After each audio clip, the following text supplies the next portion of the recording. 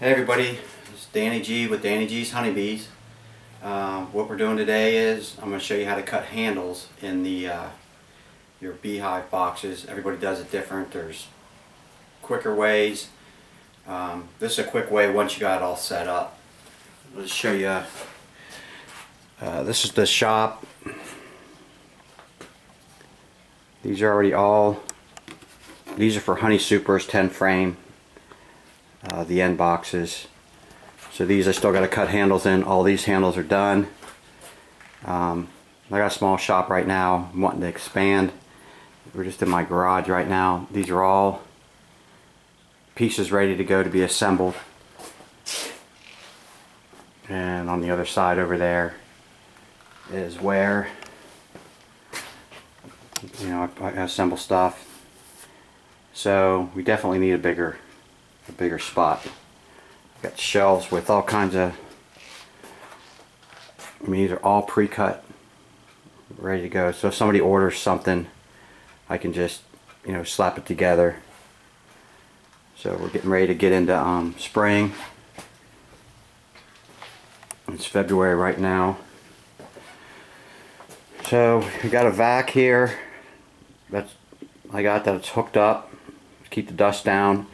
I built this rig here with this box.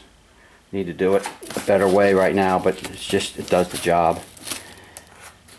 So what I have here is this assembly right here is like a 15-degree angle here, and then I set the saw. It's actually on the other side. Where is it? Oh, it's here. At this angle, which is another, let's see, 25,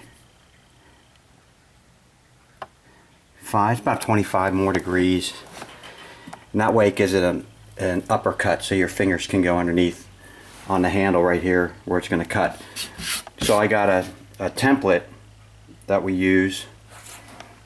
I'll show you that real quick. Sorry for all this moving around.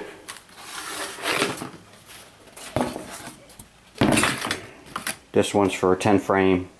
I just marked the top. So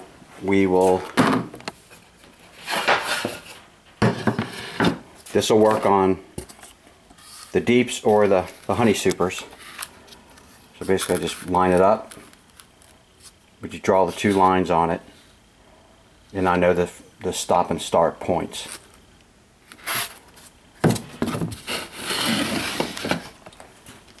So this is the vac set up. It'll discharge it into the vac. The board, this is set up. I can change it for deeps, Honey Supers. I just move the boards. I put a spacer in here if I got a longer board, like for the sides. So just put the board in. The short side goes this way on them. Line this up for you. It's going to be loud. It'll give you an idea how we do it. And I whip through these things. I just pre-cut everything and then just go right through the.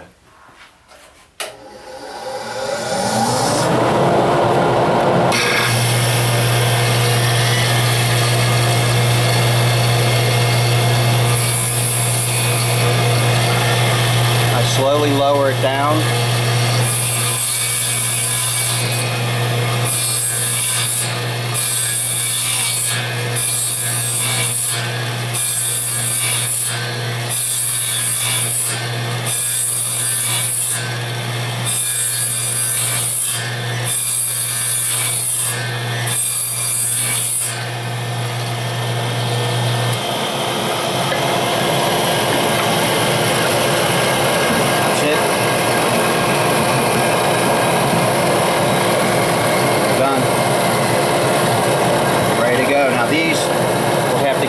Joint put on them.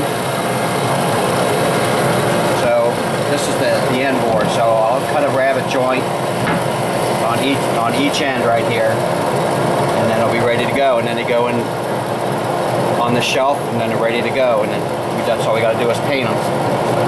Right now we're getting a jig made for painting, and to make it quick. So when I get that, I'll make a video to show you. So thanks for watching. Check out DannyG'sHoneybees.com, and we have all this stuff for sale. We could use the business, so check us out. Thanks.